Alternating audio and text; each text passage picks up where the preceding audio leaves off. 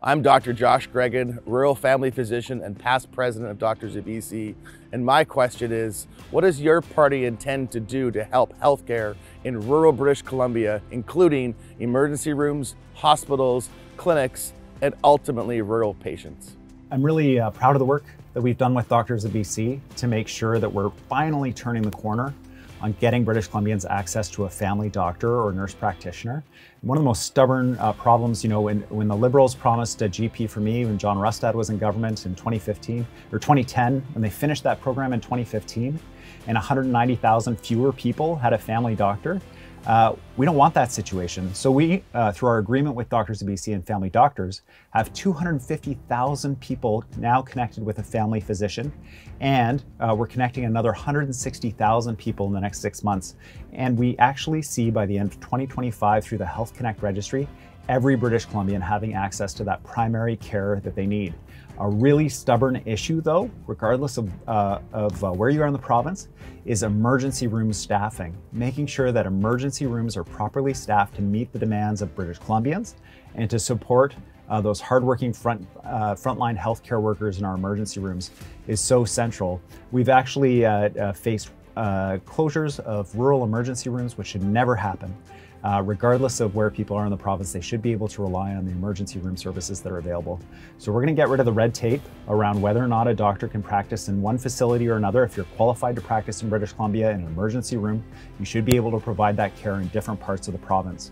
We're going to train up the medical professionals we need to ensure our emergency rooms are well staffed, and we'll work closely with the physicians, with the nurses providing the care to make sure we realize our shared goal of ensuring that you have the working conditions you need to make sure that every British Columbian gets the care that they deserve. This is a huge issue, obviously.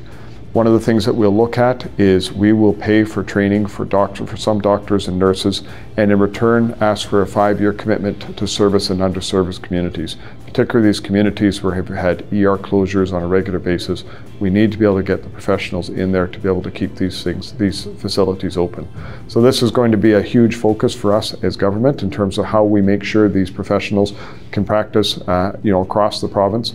But once again, it's about changing the model. Today, with the Health Professions and Occupation Act, with so many things that are going on in our healthcare system, I'm hearing from more and more doctors that they're burnt out and they want to leave British Columbia. I'm hearing from many nurses that they want to leave, they're burnt out. We need to change the model so that we can show that there is a better way to be able to deliver healthcare services in British Columbia, and it'll give us a much better opportunity to be able to, like I say, attract and retain those professionals we have. And then through incentives, trying to make sure that we have those professionals being able to deliver services right across this province, especially in small and rural communities. Thank you for the opportunity to say a few words on this today. In 2022, Adam Olsen, the MLA for Saanich, North in the Islands, and I went around to rural communities and spent a lot of time talking to doctors and patients and learning about what the impediments to rural healthcare. We do not have an equitable healthcare system in BC because people in rural communities do not have the level of service that people in urban centers have. So we have to be strong advocates for rural healthcare. Community health centers is one way to improve rural healthcare. We need the rural retention program to be focused on keeping doctors and keeping healthcare professionals in rural communities. And then we have to look at the bigger picture, at things like equitable care. Women should be able to give birth close to where they live. And in this province, far too many women have to travel a long ways to be able to just give birth. And when people have to travel, we should consider the cost that is on them. So travel costs, accommodation costs really shouldn't be a barrier for people accessing healthcare in this province, and it should be equitable. And I'll end on this. Let's create the conditions where people stay healthy. And that is a public health approach to all policy.